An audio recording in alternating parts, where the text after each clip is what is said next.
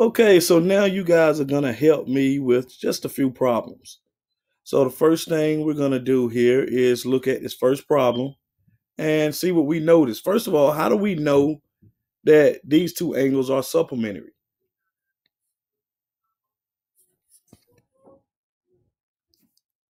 Exactly. We know that these angles are supplementary because we see a straight line here.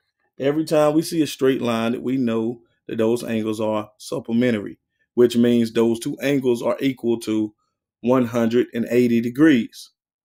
So now, the next thing I'm going to do is label each angle. I have angle 1 here, and I have angle 2 here.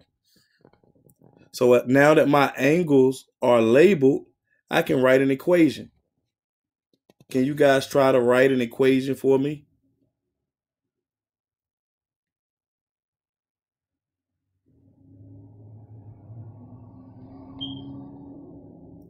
Okay, hopefully you guys wrote something that looks a little like this.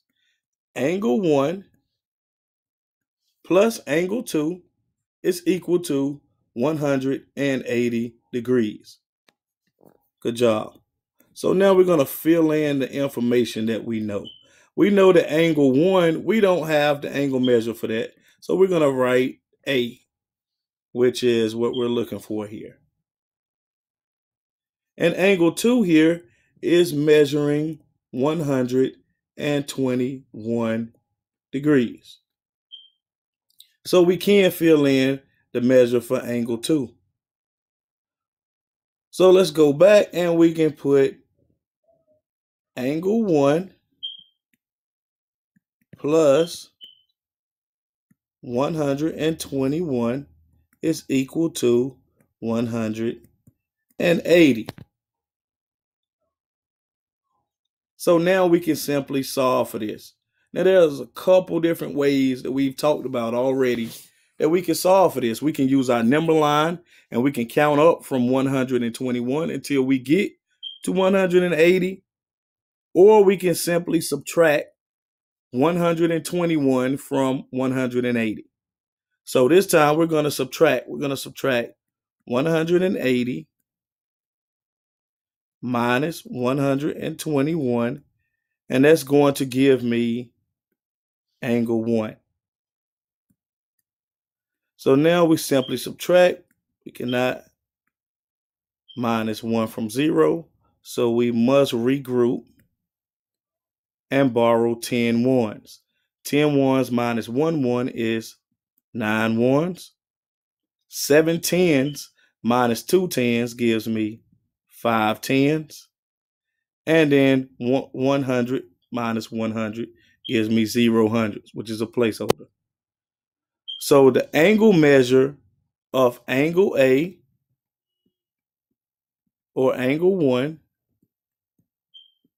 is equal to 59 degrees. Now we must check that.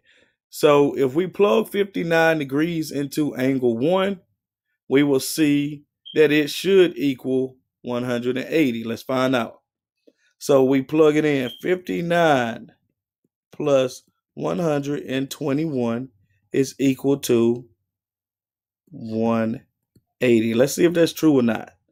So let's add over here 121 plus 59. 1 1 plus 9 ones gives me 10 ones. We regroup. 2 tens plus 5 tens is 7 tens, plus 1 10 is 8 tens. And we bring down to 100, gives me 180 ones. So this is definitely true. Perfect job. So let's move to the next one. So for this one, we know the opposite angle measure, the smaller angle measure.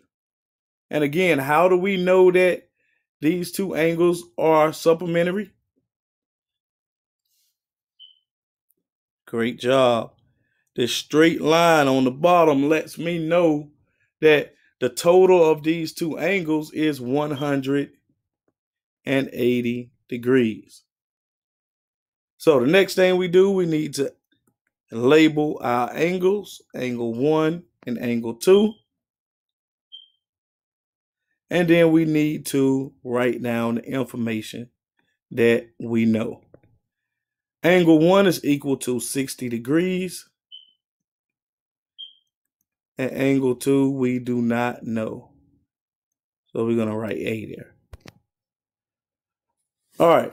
I want you guys to try to write the equation for me.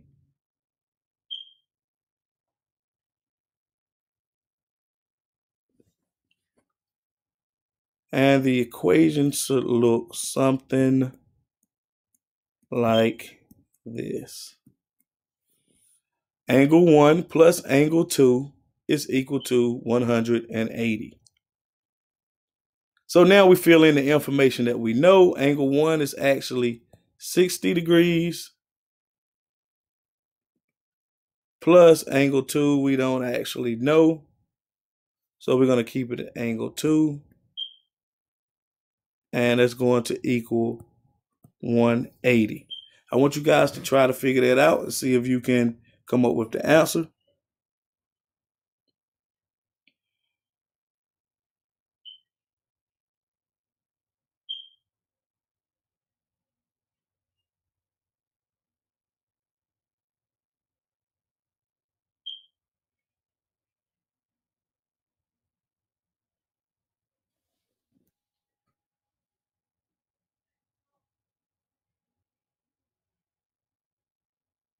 So we should have been asking ourselves, what number can we add to 60 to get to 180? We can find that out by simply subtracting 180 minus 60. 0 ones minus 0 ones gives me how many ones? Great, 0 ones. 8 tens minus 6 tens gives me how many tens? Perfect, 2 tens. And then 100 minus 0 hundreds gives me 100. So the measure of angle A should be 120. But before we know that for sure, we have to go in and check it. So we're going to plug this measure, this angle measure, into this equation. So we're going to take 60 plus 120, and that should equal 180. So let's add 120 plus 60.